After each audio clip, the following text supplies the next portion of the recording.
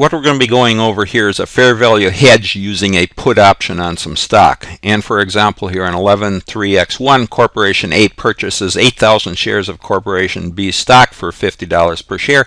It's classified as available for sale here. And they purchase a put option on this stock here to hedge the risk that the stock will decline in value. So what they want to do is they want to lock in any gain on the stock here that they purchased at $50 per share. Okay, so what we're going to be looking at here is designating this put option as a fair value hedge. And first, for our put option here on the Corp B stock, the put option, the price paid here, the premium price is $600, and the notational value, those are the number of shares that they have the option here to sell with this put option of 8,000 shares. And the put option price, or the option price here, or the strike price per share, is $50, and then there's an expiration date here as well.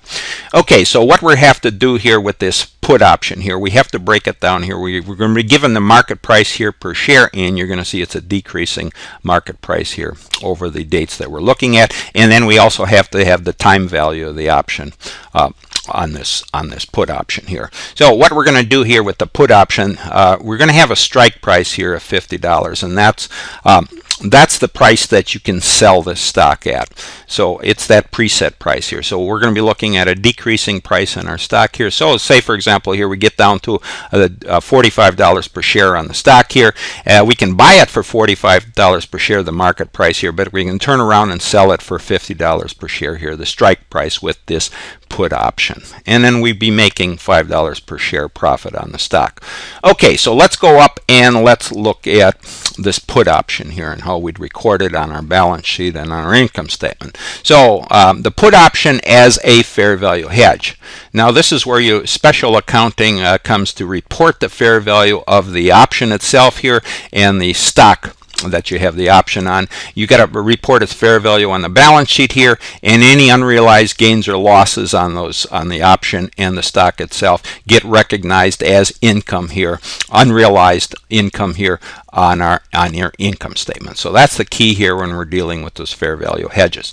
So first off, let's go down and let's look at what we're talking about with what we talk about this fair value hedge. So we're going to have these accounts here. We're going to have the put option account here, and then we're going to have also the available for sale security here, that Corp B stock here. So what we have to deal with in this case is we have to determine both the put option's fair value and any adjustments for available for sale stock here, the fair value of this stock itself.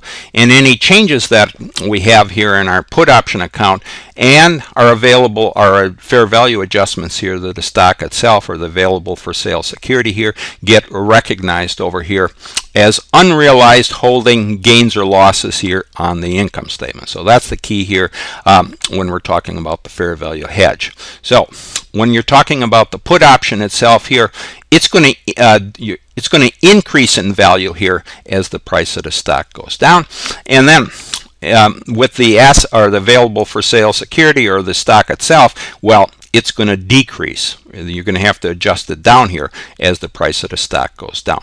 So what we're talking about, these increases and decreases here in our put option and our available for sale security here are going to offset each other. So what you're looking at here with the put option here, any increases in the put option would be an unrealized holding gain here on our income statement. And the case here with the security itself here, any fair value adjustments that we make to the security, in this case the decrease here, would go as an unrealized holding loss here on the income statement. So what we're going to end up doing with this fair value hedge, when we record any of these unrealized holding gains and losses here, the put option, any gain in the put option here is going to be offset by any loss here in the fair value adjustment to the stock itself. Okay, so let's go up and let's start with this put option here and go through the mechanics here to look at how we record that here. So first off, let's just start here with the put option itself. When we purchase that option, we debit our put option account here for $600, and then the put option itself here, we paid cash here, reduce our cash by $600. Now let's look at how we handle this here. So with the put option here, and then that's for 8,000 shares here. The option in this case to sell 8,000 shares here. So we're going to be looking at the purchase of the option here, that date, and then we'll have some other dates here. And then we're going to actually settle the option. We're going to exercise the option here on 6/30x2. So what we have to break this down, when you have the put option here, you're going to have the intrinsic value portion. That's the change in the market price that we have here, and that we have to determine here, that change. And then we have the time value portion here of the option, and that's really the option premium as it decreases over time, over the time period here. So we got to look at both of those changes here, the intrinsic value change of the option here and the time value change of the option, and those have to be reported here in our put option account. So first, looking at this option here, the intrinsic or the market change here. When we purchased it, market price here $50 per share, and then that's our strike price here. That's what we can sell that stock at. But then the next period here at the end of the year here, it was still at $50 per share here, so we didn't have any intrinsic change on that stock. The market price didn't change, therefore that doesn't affect our put option account.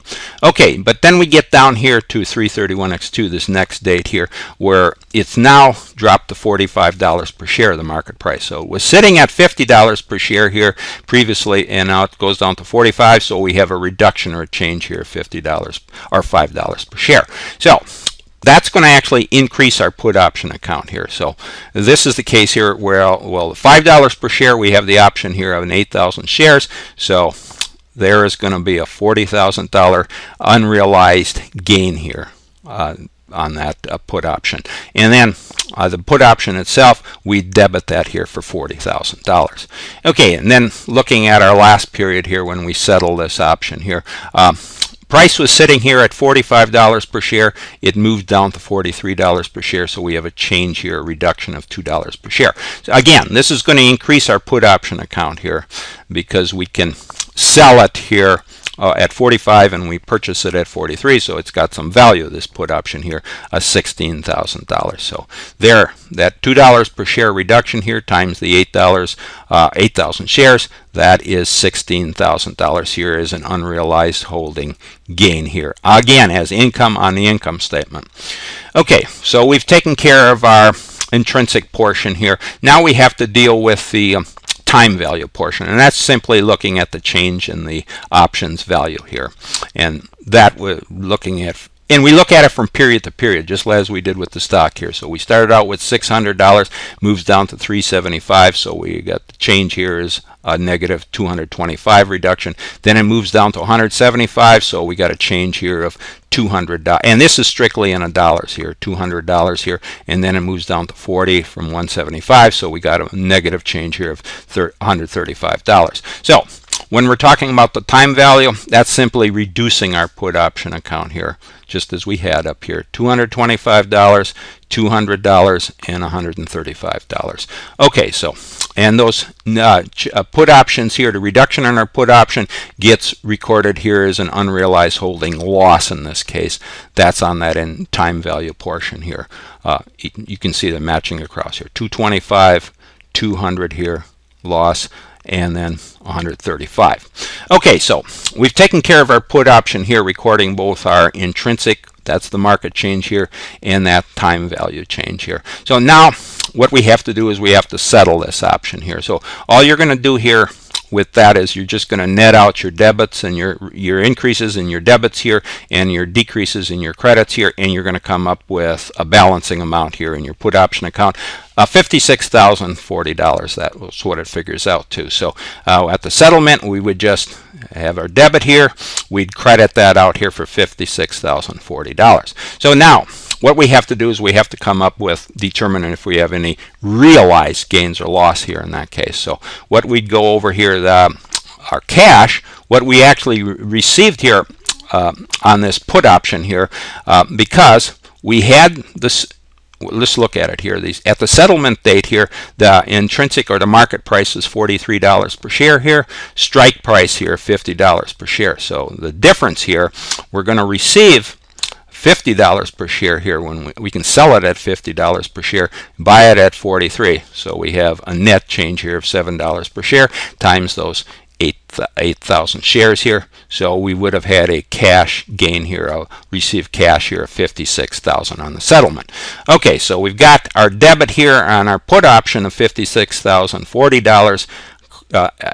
Excuse me, a credit here after we close it out, and then we have a debit in our cash account here, 56,000. So the balancing amount here would be an unrealized holding loss here. Excuse me, a realized holding loss here of $40 per share, or $40 net amount here. Okay, so that's taking care of our settlement here. In fact, it probably was a pretty good deal here because we only paid $600 here for the option to purchase those stocks, or to sell those stocks here, and then we actually made 56,000 here on the exercising the option here. And this is only a balancing entry, this realized loss here in this case of $40. That's only to balance the difference between what was sitting in our put option account here at the settlement date and what we get in our cash account here. Okay, so we've taken care of our put option account here, and now we just want to get into the available for sale security itself to make our adjustments. And this is pretty simple here to do here. We have to adjust this available for sale security, the Corp B stock. Again, that's because of this fair value hedge, and we're adjusting it to its fair value. So when we purchased the stock here, that was $50 per share, 8,000 shares. So we debit our available for sale here for $400,000, and then up in our cash account we would have credited or reduced our cash by $400,000. But now, for each of these periods here that we had to make our adjustment, that was a 331 period here, we adjusted it down here because it dropped in value here by $5 per share times those 8,000 shares. So we credited or reduced our fair value adjustment. We reduced it here by $40,000, and then that would have gone as an unrealized holding loss, and again on our income statement here. That's the key here with these fair value hedges here. It goes as income here on our income statement. Debited that here for $40,000, and then that final at the exercise date here, 6/30. It would have also reduced by $2 per share here, and you can go back and look at the numbers times those 8,000 shares. So another reduction here, fair value adjustment reduced down here by $16,000, and then unrealized loss here as part of income on the income statement here, unrealized holding, excuse me, loss here of $16,000. So you see what's going on here.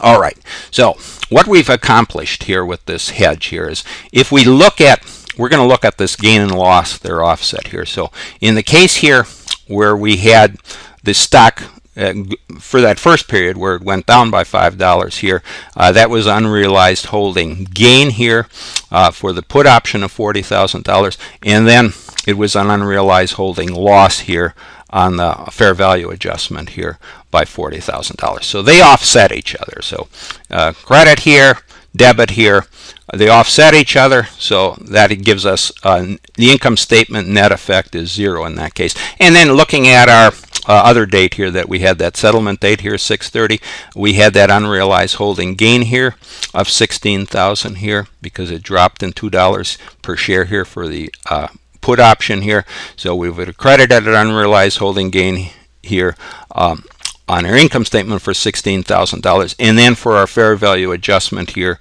due to the fact that that stock actually went down here, we had to adjust it down here by $16,000. So unrealized holding loss here of $16,000. Again, they offset each other here. The credit here, unrealized holding gain due to the put option here of $16,000 was offset by the fair value adjustment of the stock itself here of $16,000. Again, they offset each other here. So all we're really dealing with here was that on the time value portion here, where that unrealized holding loss here for the time value portion here, that wasn't offset, but that was taken care of based on what we on the other numbers here. And then the other amount we had here was that $40 loss here, only because our difference between our cash account and what we had cash received on that selling that stock at a higher or strike price than the market price at the time here, versus what we had sitting in our put option account. So what we want to point out here is these gains and these unrealized holding gains and losses canceled each other out. So we didn't have, if we go down here and we look at it, the income statement net effect here would have been 0 for the case here, where the fair value of the stock was adjusted down to the market price here itself here. But because the put option has value here, when the price of the stock goes down here, then that goes in as an unrealized holding gain here in that case here. So they counteracted each other here. And the other thing we want to look at here, let's just go back at, for these available for sale securities, normally the unrealized holding gain or loss would be part of equity. But when you're dealing with the fair value hedge here, when you're hedging that stock against the put option here, then any unrealized holding gain or loss here goes to income on the income statement rather than just part of equity or comprehensive income or equity. So that's really the key here when you're working with these fair value hedges. So again, fair value hedge, we hedged the stock here when we wanted to protect any gains we had on the stock when we purchased it against its decreasing in value. So we bought this put option here for a premium, and then with the put option here, that gave us the right to sell the stock at a preset strike price, and if the market price goes down, then we can sell it at the higher strike price, and we earn the profit, the difference between the market price here and that higher price strike price here gives us a profit. But when we deal with the fair value hedge, just remember here, you have to set up both your option account here, and you also have to set up that, and both of them are asset accounts here, but you have to set up your available for sale security, and you have to make adjustments here. So both of them have to be adjusted at the fair value. And then when we do make the adjustments with the hedge here, they balanced each other out here. Any gains here were offset by any losses down here in your available for sale securities. Now, that isn't always the case here. This is the way the hedge is supposed to work here, where you have any gains or losses in either of these accounts here are offset by any gains or losses in, so your option account here has to offset any adjustments that you make to the fair value of the stock that you have that option on. But in this case, we're looking at a good option here because any of the gains and losses offset each other. Okay, so that'll summarize what we're talking about here with this put option here, using it as a fair value hedge against the stock that we purchased.